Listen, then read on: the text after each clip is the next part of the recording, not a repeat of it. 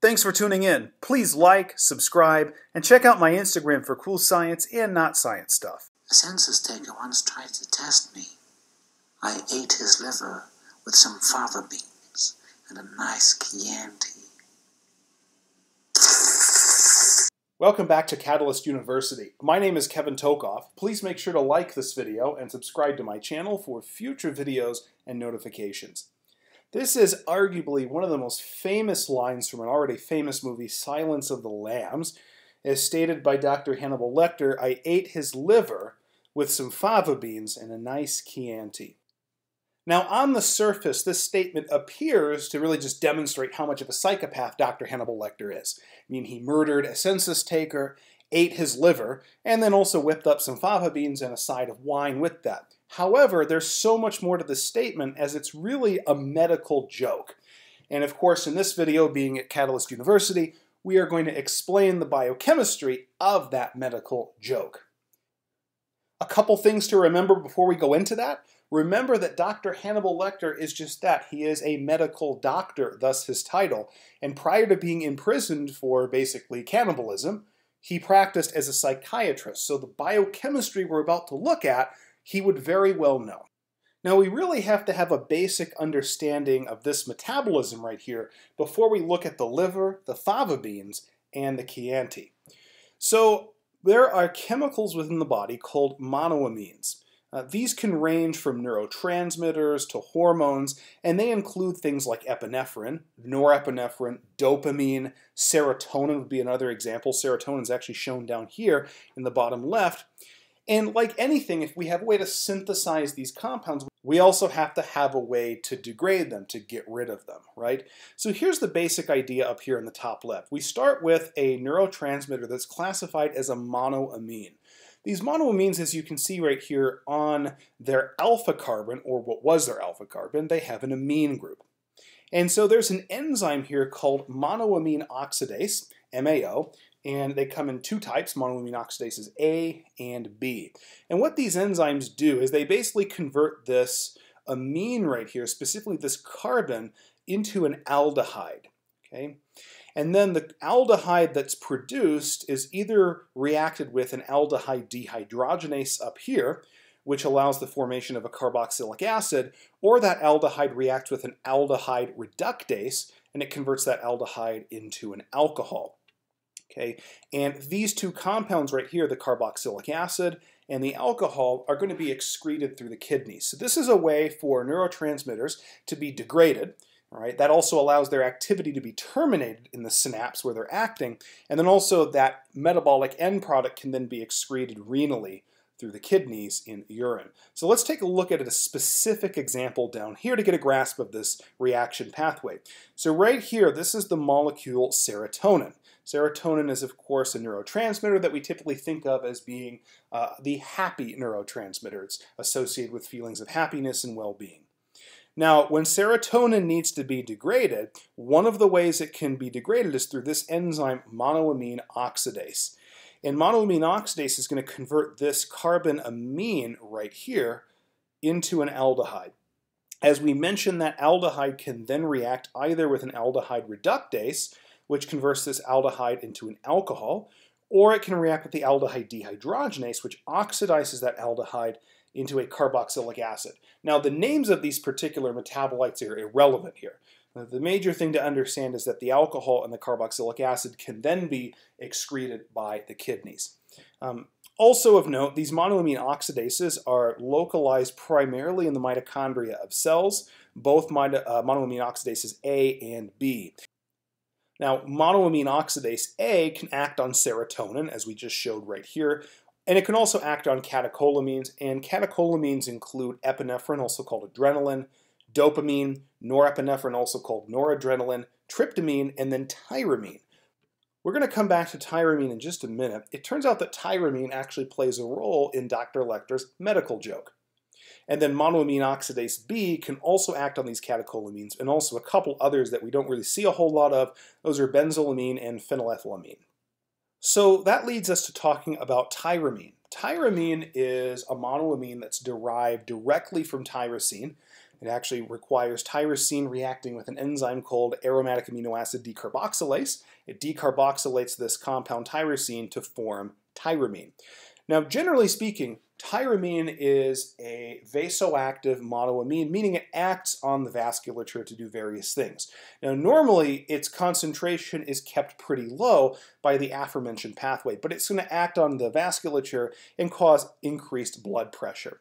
However, if we have a lot of tyramine present, then we might end up with excessively elevated blood pressure, so acute hypertension, and that can also lead to pain. Additionally, excessive tyramine can cause cerebral vasoconstriction. Obviously, vasoconstriction in the brain is bad because it leads to ischemia of those tissues. That obviously leads to problems. Now, eventually that tyramine will be degraded, and so that initial rush of tyramine that caused this cerebral vasoconstriction will be gone, and you'll get what's called rebound vasodilation, which is a compensatory response to that vasoconstriction, but it overshoots the amount of dilation that you actually need. That can lead to migraines. Also, excessive tyramine can cause nausea, visual abnormalities. So the whole point here is you do have a little bit of tyramine, and it does have a natural function, but excessive amounts of tyramine are not good. Now here, this is just the degradation pathway for tyramine. It's exactly what we saw before. Here's a monoamine oxidase. This would be either A or B, it doesn't matter, because as we saw before, both classes are able to act on catecholamines, and certainly tyramine falls into that category. Now, monoamine oxidase converts this tyramine into its corresponding aldehyde, which is actually termed para-hydroxyphenylacetaldehyde. And then this aldehyde compound can react either with the aldehyde reductase, which reduces this aldehyde to an alcohol. This compound would be called tyrosol. Or this aldehyde can be oxidized into a carboxylic acid via the aldehyde dehydrogenase enzyme, and this specific compound would be para-hydroxyphenyl acetate, or para-hydroxyphenyl acetic acid. Now, why is this clinically important? This is important because there's a balance between the amount of tyramine that we get and the amount that's degraded.